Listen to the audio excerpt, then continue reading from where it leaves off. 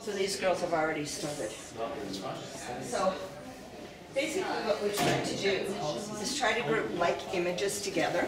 So you're not looking at a portrait, then a landscape, then a butterfly, then because then people can, they do a little bit of comparison in their heads. Say, oh, look at that, how that person shot that. And so we do the same thing with all of our exhibitions. And then we, depends on what's there, we'll sometimes break it into subgroups too, depending on what they are. Yeah, which is just perfect, okay? So that makes 44 inches. Divided by 2, 22, Because we can always pull 78. dinosaurs.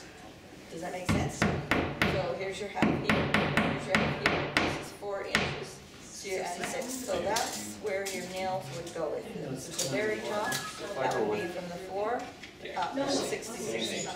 Now you'll see with some of them, those little guys, that's exactly what it's But with the other ones, where you've got a wire, say you've got a wire here, and it stretches, what you do is you take this measurement, and let's say it's 4 inches, and you subtract it. So 62 is where your 2 nails go.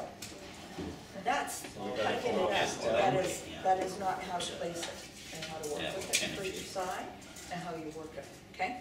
Because a lot of times if we get standard frames, which we're then have to drop down 3. and you're doing, or if you're doing, we'll do a double hang first. Okay? So say it's a double hang. So you've got 2 16 by 20s going up above, right?